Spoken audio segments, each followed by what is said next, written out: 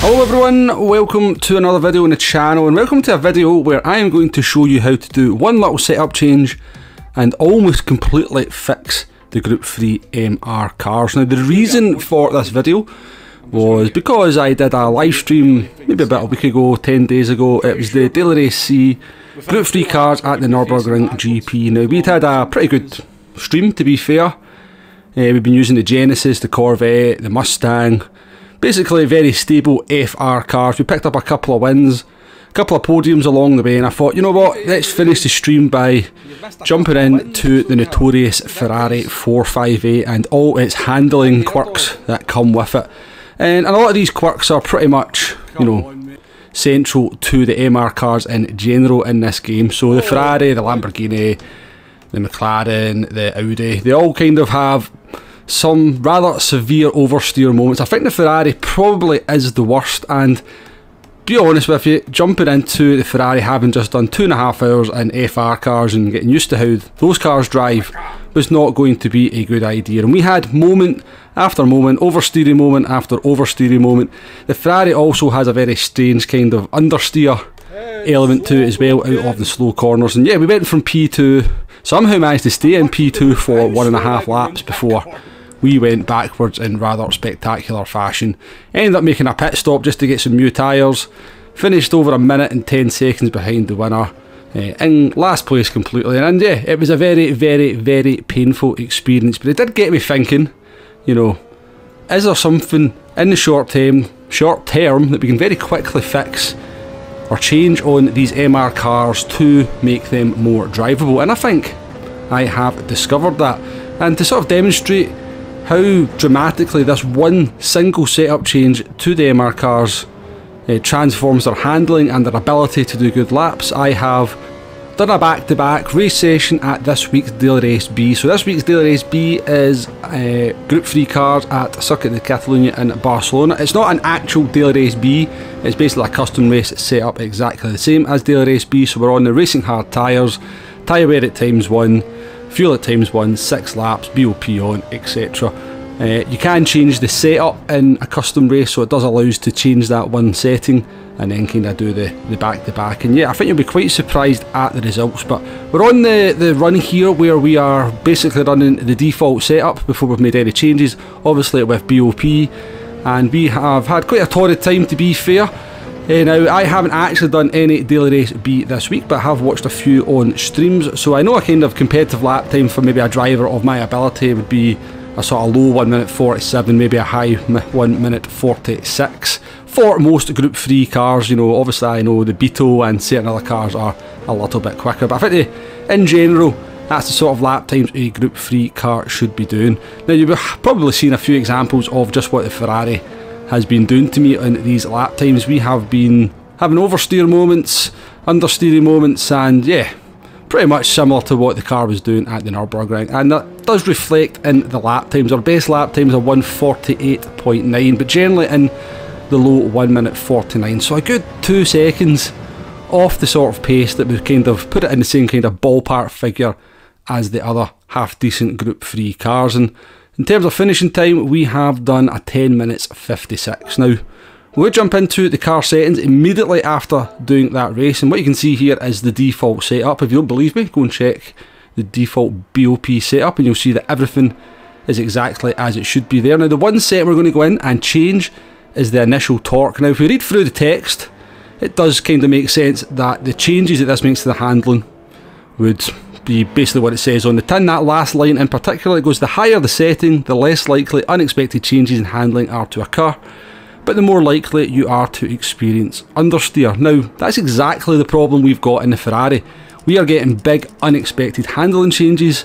The car just dramatically goes into oversteer moments, so that's set at 15, which is pretty low. It says the higher the setting, the less likely we are to get these unexpected handling changes. So I'm going to put it all the way up to 60, and we're going to go back out and do another run. And I think you're going to be somewhat amazed at the results this single little change does to the handling on the Ferrari. Now, it doesn't completely get rid of that oversteer. What it does is that oversteer comes in much more gradually, much more predictable, and allows you to actually use the oversteer to kind of rotate the car. Now again, it does say on the tin as well, when we change the initial torque settings, that we'll get a little bit of more understeer, and that is definitely the case. But I would much rather deal with a little bit of understeer and predictable oversteer than just completely wild oversteer where you've got no idea what the back end of the car's doing or when it's about to do it.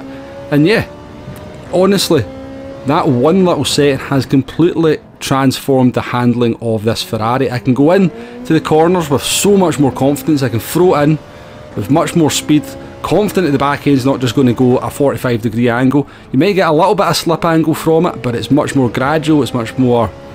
I don't know what the word I'm looking for is. There is a word that kind of aptly describes the way the kind of the oversteer comes on. Now coming into turn 8 there, I think, is it Capsa?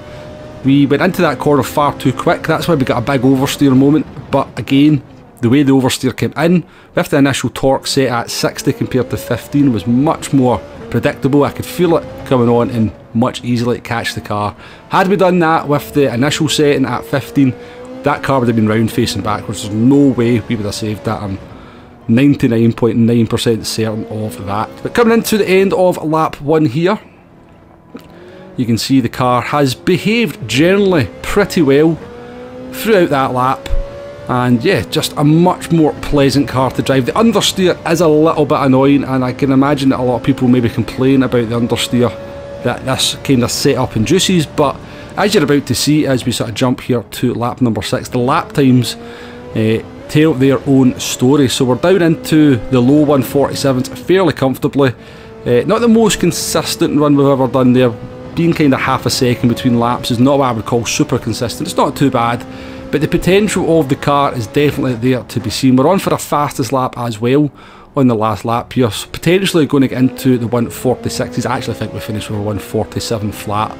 But yeah, the car completely transformed. You can just have much more confidence in it. You don't even need to go as high as 60 on the initial torque either.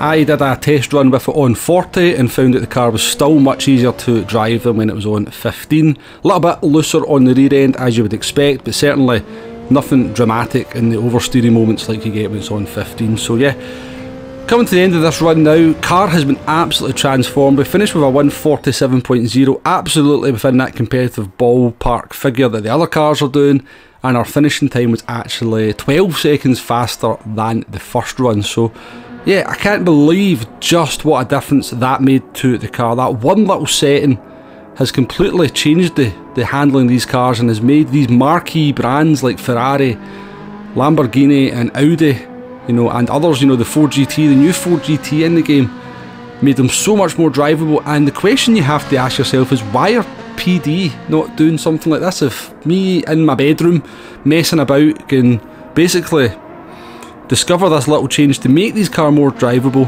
why aren't PD making these cars more drivable? In the short term, you know, I'm going to guess they are working on a fix for these cars, but in the short term, they could just change the default setting to something like 50 or 55, make these cars a lot more drivable for the average player, and then you maybe start seeing them appearing in daily races, because you don't see anybody racing these in the daily races. They do occasionally pop up in the time trial times, because I guess if you can get used to the handling, you can use that rotation that you get and maybe just sort of pull a lap out of nowhere, but you can't get any consistency in these cars, and I'm going to imagine that's probably the case for even the top players. They can pull a lap out of these cars, but they can't get any consistency, which is why we never see them in any races. So let me know what you think if you give this a try. I do urge you to go and do some laps in the Ferrari with its default bop setup, do some drifting around some corners, change that initial torque and go back out and be amazed at the change it makes to these cars.